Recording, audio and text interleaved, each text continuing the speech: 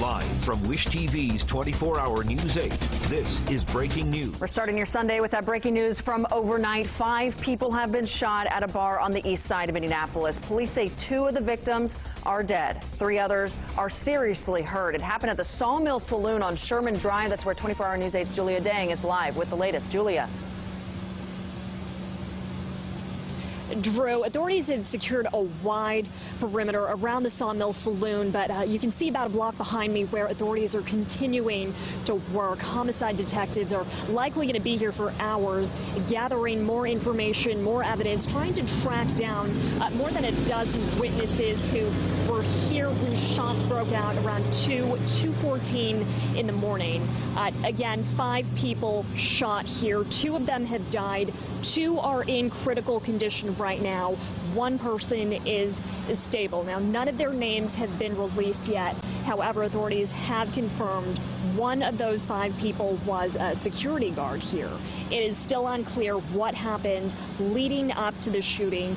We don't know if there was a fight or an argument at the Sawmill Saloon. However, there were police officers who were here patrolling the area, just doing a routine patrol when they heard the shots fired. Again, that was just after 2 in the morning. By the time authorities got to the saloon, they say they found multiple gunshot victims outside. 1 man was already dead when police got here. Now, we don't know if those 5 individuals were being targeted, if they just got caught in the line of fire. Again, we don't know if there was some kind of fight or argument here. Right now, there is no suspect information. They don't know who may have been behind the shooting. They don't know anything about a possible motive.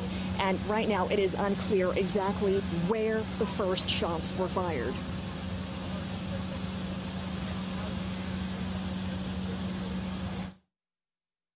There were shots fired outside, but it started with a disturbance. We're not sure if it's both inside and outside.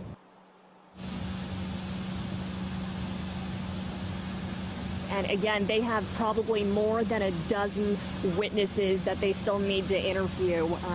The business was open when this happened. We don't know exactly how many people were there, if they may have seen or heard different things. So again, this is all very early information. Authorities are warning us that, this could all change in the next few hours. But you can see behind me, they are still hard at work here on Sherman Avenue. This is blocked right now at the 1300 block. We don't know how much longer police are going to be here for. But Drew, just to recap, 5 people shot here. 2 have died.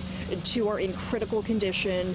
1 person is stable right now, and among the 5, we don't know which one, but we do know at this hour 1 of them was a security guard. Drew. Okay, Julia Dang, plenty still to learn. We'll let you get back to work and check in with you frequently through the morning for updates. Thank you so much for the latest information.